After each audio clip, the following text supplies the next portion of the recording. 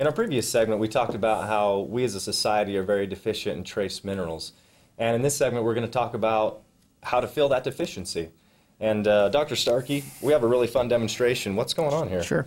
You know, what we're best known for in the industry, Scott, literally is our light demonstration. That's what they know trace minerals by, because once you see the light, that's all they want to talk about is the light bulb. Right. Now, what I'd like to do is kind of explain the light demonstration.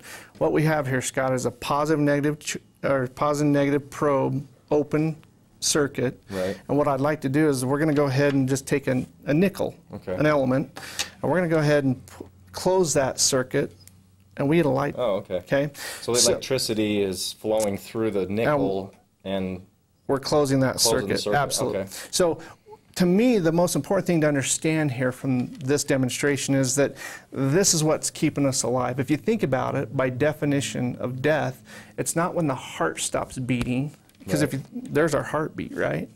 Oh, okay, right. It's when that electrical current in the brain stops that they pronounce us dead. So we're nothing but a very sophisticated machine ran off electrical, current. Yeah, okay. And that's what we're trying to, show with this demonstration is what does our food offer? Okay. Okay, let's go ahead, Scott, if you would, put those positive and negative probes into that potato.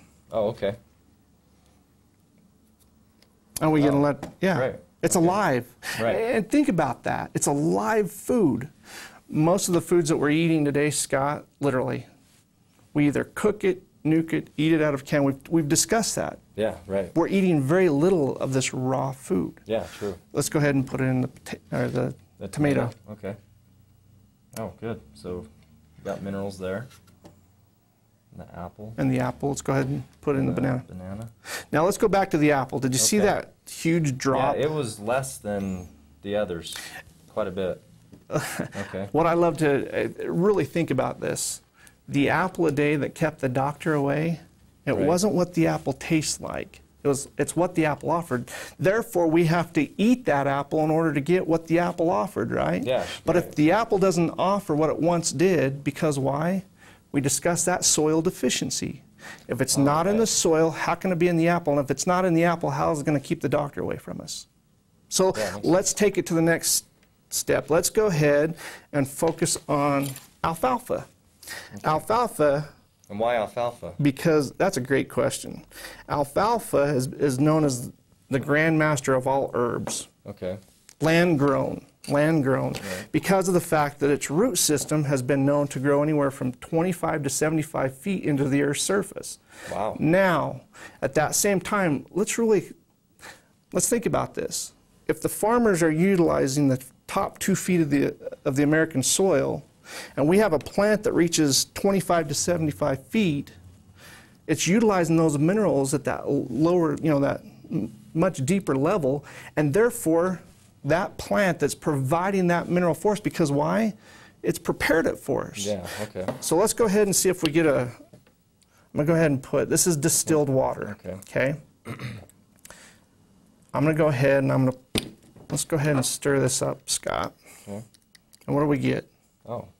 Same response. Same response as our fruits and vegetables, right? So it's plant. It's like a plant or an herb or whatever, right? Same type of thing. And in this case, when you think about it, that's how Mother Nature intended to feed our bodies those trace minerals. It's through our food. Right. Okay. So but because of soil deficiency, we're not getting as much of the minerals, correct? And therefore, I believe it's like playing Russian roulette with our health. When we eat those foods, we're basically putting our health on the line because we have no idea where those foods are coming from in the fact where they're being grown. Yeah, okay? Right. So let's take it to the next step. Let's really focus in on trace mineral supplements, because that's what we're discussing here is how do we fulfill that deficiency. The first thing I want to this product is known as a colloidal mineral. Okay? A colloid, by definition, is a large aggregate clump of mineral in suspension. Now, where do they get it? I mean, that's an important piece of that information because, again, we're thinking about the soil here, right? Right. Well, so they mine it. Right. They grind it. Okay. They leach it, and then they have to suspend it. So there's minerals in there, and it's like floating or something? Absolutely. That's the suspension. So in other words, when we put, if you would for me, let's go ahead and put in 5 drops. Okay, 5 drops of 5 the drops. colloidal minerals. 2, 3, 4, 5. Okay. And what type of response we get? Nothing. Now let's think about that. We spend our hard-earned money on a product that we believe we're getting benefit because the minerals from, and it's right? Not that the minerals aren't there, that it's literally the body has to go through a digestive process in order to break down those minerals, and therefore we have to depend on our digestive system to do that for us. Now, if you think about our society today, with the type of digestive disorders that we have, that's going to be very difficult. Well, like IBS or irritable bowel, right? Something like that. All form, of course, constipation. Yeah. Okay. So the minerals that are in the colloidal, or the colloidal minerals, aren't the same as what is in like a fruit or vegetable, obviously, right? Because we're not getting a response here. Well, and again, they didn't, in this case, that plant right. or that tree or didn't prepare that for it. Yeah. Because it was basically taken from a clay deposit. Okay. Now, let's go ahead and think, let's take the trace minerals. Okay. So this is the ConcenTrace Trace Mineral Drops. These are ionic, and by definition, the ion is a group of atoms that carry a positive or a negative charge. Okay. So they dissociate extremely well in solution. Why is that important? Because we dissolve or whatever. We just talked about suspension here. Now we're talking about being able, well, in this case. So it becomes part of the solution, or it becomes part of the water? It doesn't just, it's not just floating, right? Well, in this case, the important aspect of this is that it carries that charge. Oh, right. Okay. So if you would, for me, go ahead and put in 1 drop. Okay. And how many trace minerals are in this product? That's a great question. 72. Oh, wow. 72 trace minerals. Okay. So 1 drop? 1 drop. Oh, wow. Okay. Now, going back to our, we saw how each fruit or vegetable fluctuates. So it's the same, like with the tomato, it's the same, we're getting the same type of minerals, right?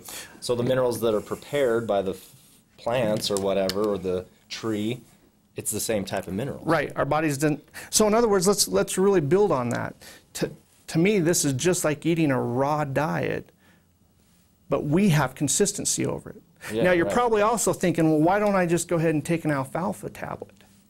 Well, in this case, again, the concentration, this is 78 times the concentration of ocean water.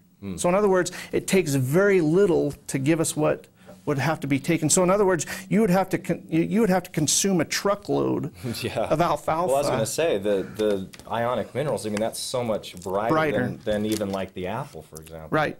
It's so in like other words, let's go back to that concept then. The apple a day that kept the doctor away, that's our solution. Yeah. It's putting that foundation back in at at our consistency. So in other words, we don't have to ask the question, where's it coming from? Yeah, right. Okay, well, thanks, Dr. Starkey. Thanks, Scott.